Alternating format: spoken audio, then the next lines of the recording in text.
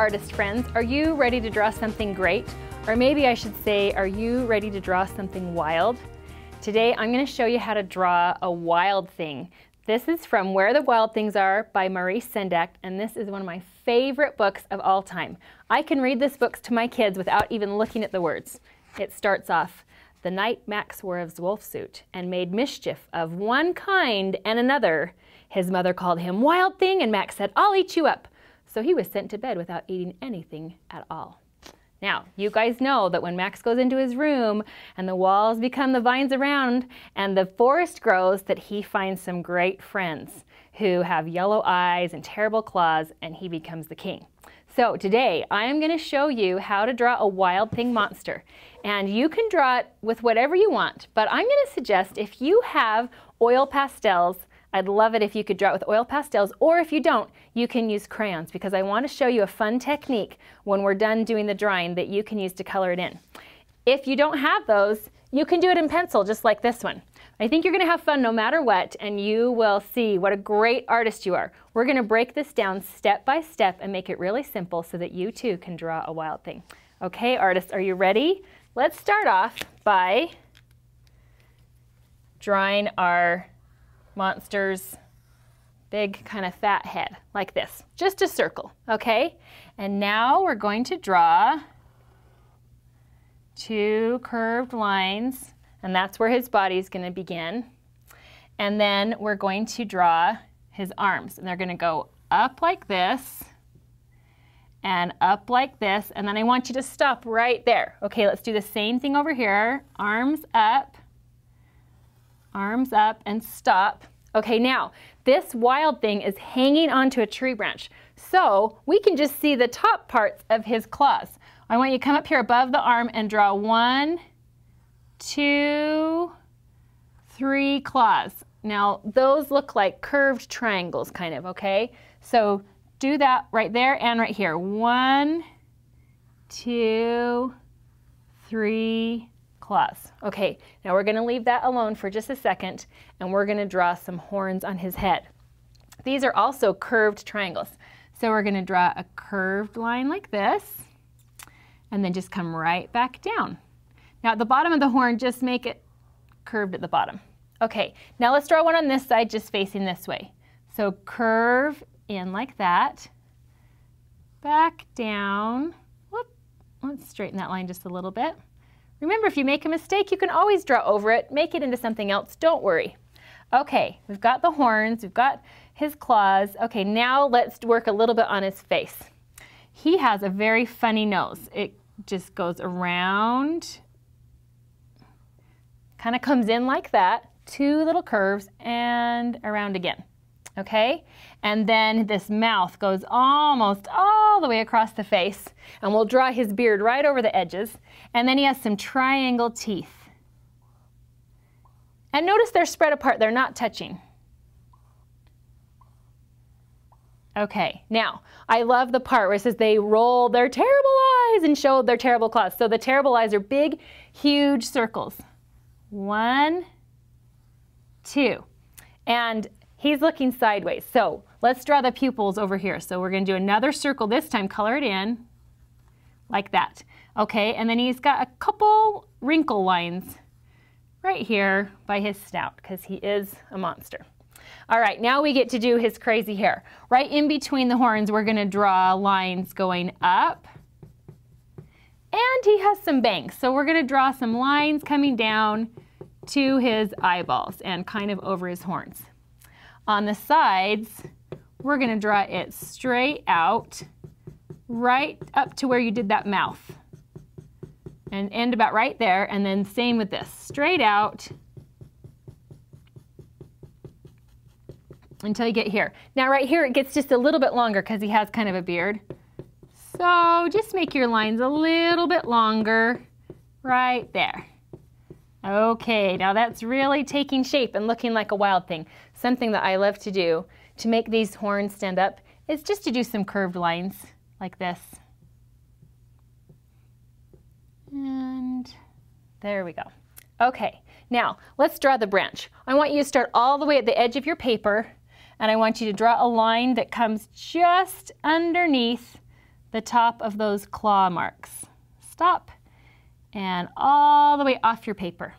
Okay, now draw one more. I want you this time just come up just a little bit like that so that it looks like a tree branch is hooked on. And right through and over. Okay, now if there's extra room here, I want you to just take that line up if there's extra room in the tree. Okay, take that arm line up and draw a curve. Okay, I think the reason this monster has always been my favorite, one, my little brother got him in a stocking once from Santa Claus, and two, because he has a striped shirt. So let's make some stripes. Remember that when we do stripes and we're doing them something round like a body, we have to make them curved. So let's do some curved lines for our stripes and some curved lines up the arm for stripes this way and down this way. Okay, now the legs are just a tiny bit tricky, but I know you can do it because you guys are great artists. I'm gonna hold my book because I wanna make sure I do it the right way for you. Okay, first of all, we're just gonna draw a curved line right here. That's just kind of his bottom, but his legs are kind of up. You can see because he's hanging. So we're gonna do his legs like this. This first one, the knee comes down, just one curved line like that, and then another curved line right there. Okay, that one's really easy. And then let's just draw this foot. We're just gonna go down and around, okay? Pretty easy. This one, the foot's up, so it's a little bit of a different perspective and some foreshortening, but you guys can do it. All right, we're gonna draw his knee with just a curved line like that, and then we're gonna draw a curved line right there, and from this, we're gonna come around and across and back down, okay? Not too bad. All right, now let's just finish by connecting those, and we'll draw some claws just like we did up here. So we're gonna draw one claw, 2, 3. So just curve out and back in. 1, 2, 3. And there we have our drawing. Okay, all we need to do is some details. I love on the bottom of his legs, he kind of has scales. He looks like he's furry and feathery and scaly all at the same time. All we have to do is a little U shape like this.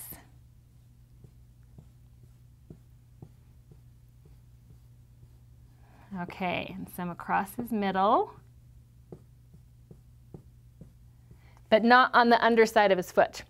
There's one more thing that we didn't do yet, and it's a tail. He has a big bushy tail, and wherever your paper is, you can make it fit. If it goes off the edge, that's okay, or you can turn it however you need it to do so it fits on your paper, but do a big bushy tail, so a big curved line and another one, and then I just want you to keep adding curved lines like this so that we can tell that it's made out of hair, and there's his tail.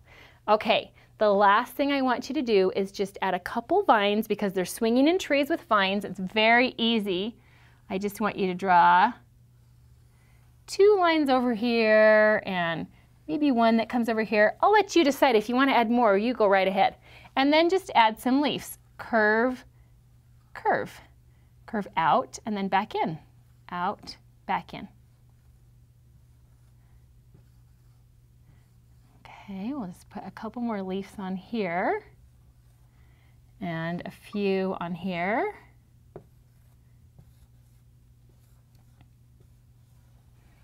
Okay, now you are ready to color in. So I drew a wild thing just a little bit earlier right here. And I did mine with oil pastels because I love how bright they are and how bold they are. And you'll notice that when you're drawing with oil pastels, when you start coloring the colors, they smear a little bit, and that's okay. It doesn't matter. This is supposed to be fun, and we know the oil pastels smear, and it's all right. Sometimes my white turned a little bit blue, but I still think it's great. So I have my wild thing, and I've colored them in. Now when you're gonna put some watercolor paint over the top of oil pastels, you want to make sure that you've colored everything in a color, especially your white. So that means that I did my horns, and I did my claws, and my toenails, and my teeth white. Because when you paint over your paper, if you don't color it in, they'll turn blue or whatever color you're coloring. So I made sure I colored in everything really good, and you got to do the yellow eyes because, you know, it is in the story. But you can color your wild thing whatever color you want. Once you have that all done, there's just a few things. I like to add just a couple dots because my favorite one in the book is at night when it's kind of out in the moonlight and there's stars. So I'm going to add a couple yellow dots, and I'm pressing nice and hard and close together, and you probably can't even see that white, but once I paint, then you'll be able to see it. So I'm just going to add a couple dots in there, and then I'm going to get my paints. What I'm going to do is take my watercolors, and watercolors work best when they're wet. So I'm going to make sure my blue's nice and wet, and I'm going to bring some out here in my lid, and then I'm going to get my green nice and wet, and bring out here my lid and mix these together, and I want to add some water, because when I start painting, I want to have enough of my color to go over the whole painting. I don't want to have to come mix it again because I might not mix the same color. So I like to mix it all at once, and I'm actually going to pick a bigger brush. This brush isn't going to go very far, and this is kind of a big piece of paper. So I'm going to pick a little bit bigger brush and take my paint, and then I'm just going to go right over my oil pastels. Watercolors are going to wipe right off your counter, so you don't have to worry about getting it on the table. I mean, make sure that you're okay and you've got something down if you need to, but they'll wipe off. So I'm just going to come along here and paint right over all of my oil pastel.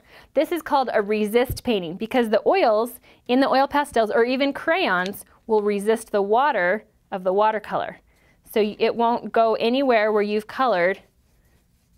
Will stay that color, but all the background and any spaces that you leave white will turn whatever color you're doing. And you can do this with any kind of painting, any drawing or painting that you do. If you do it with crayons or oil pastels, you can always go in and do the background and paint. I think it's a lot easier to paint a background than to color it in with crayons.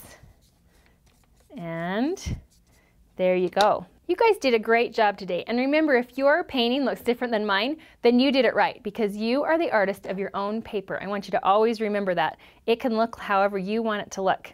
You guys did a great job. Remember that you are a great artist. Keep drawing, and I'll see you next time. Bye.